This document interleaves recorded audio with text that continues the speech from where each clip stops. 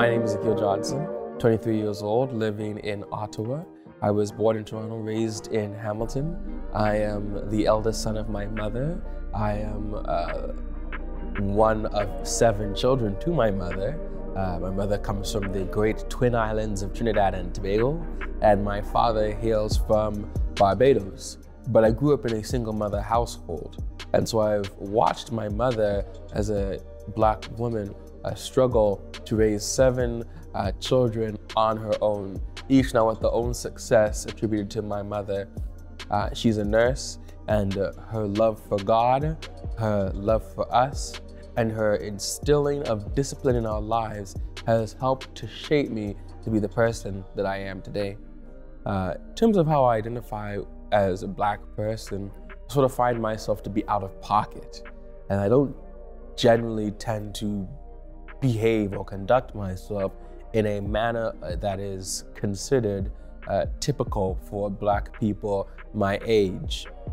And I've found this both with non-Black people and with Black people. So I find myself to be out of pocket, but I am very proud of my roots and who I am and how I am shaped as a Black person living in a modern world. My experiences with discrimination surprisingly have been very little due to the environments, persons, and places in which I was raised. And so I don't really have many experiences with discrimination, but the few experiences that I do have allow me to relate considerably with the discriminatory practices that others have endured. And I have made it my mission to ensure that equality and equity for all, regardless of your race, creed, or color, is essential and a central part of whatever we do.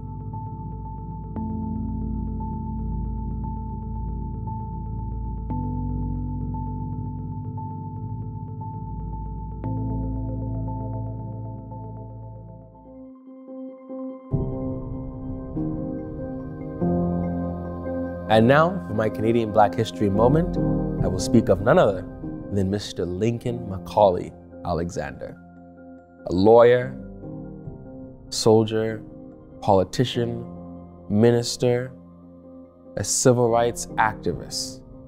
These words encapsulate the legend that is Mr. Lincoln Alexander. I'm going to take you on a journey to discover the humble life of an extraordinary man who has left an indelible mark on Canada. One that you will understand has shaped this country in more ways than we can understand. Born January 21st, 1922, to a father from Jamaica and a mother from St. Vincent and the Grenadines in Toronto, Ontario, Lincoln Alexander, otherwise known as Link, had very humble beginnings. His father was a sleep-away car porter working for Canadian Pacific Railway, and his mother was a maid. They were immigrants to Canada at a time where job opportunities for Black Canadians were very limited. In 1939, Link wanted to enlist into the military, but he was much too young. So he moved to Hamilton and worked at a factory as a machinist.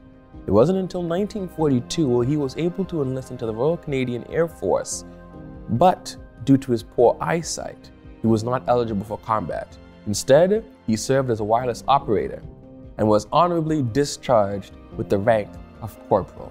It was at this time that Link decided that he would pursue higher education. In 1949, he graduated with a Bachelor of Arts from McMaster University in Hamilton, followed by a law degree from the Osgoode School of Law in Toronto. He worked for a few years at a small firm in Hamilton before starting his own firm. It was when he started this own firm that his interest into politics began.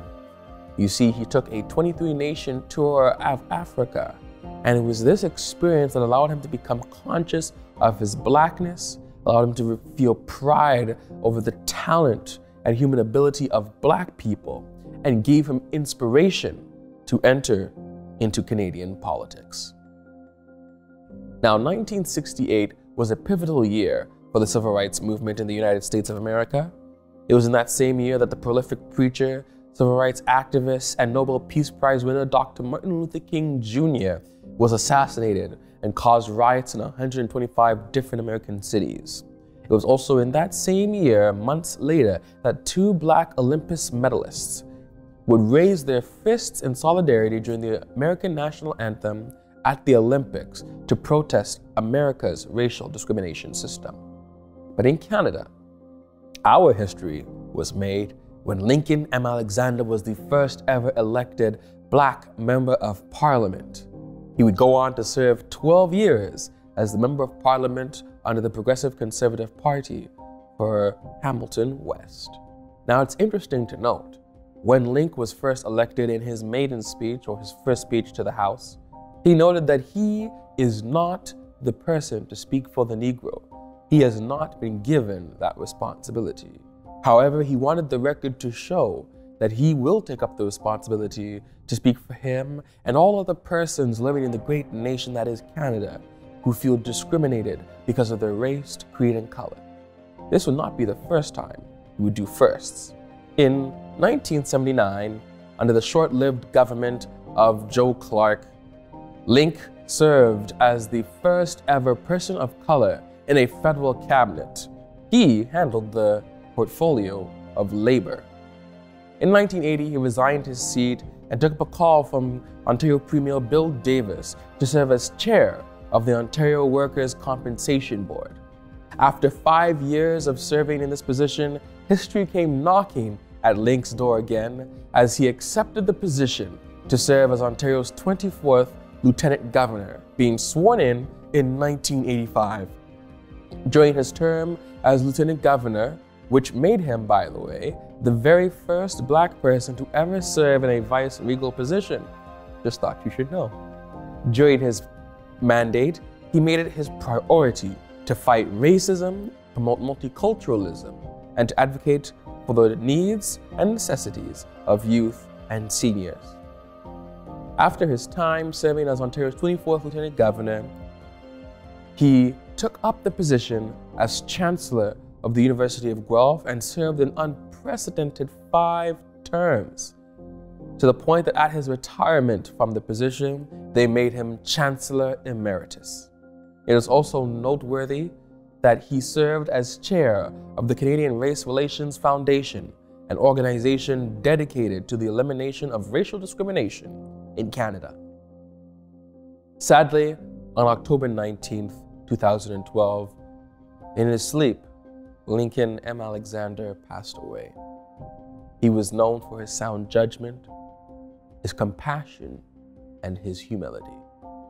His legacy lives on in the schools in Hamiltonian Highway that have been named after him, but further to that, his legacy lives on January 21st, which is proclaimed in Ontario as Lincoln M. Alexander Day, a day where we are reminded of Lincoln's service and determination to fight for racial equity for all in this society without malice.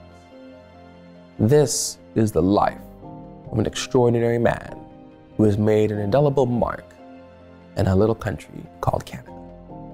If you want more information, simply click on the link below and you'll be able to learn more about this extraordinary man.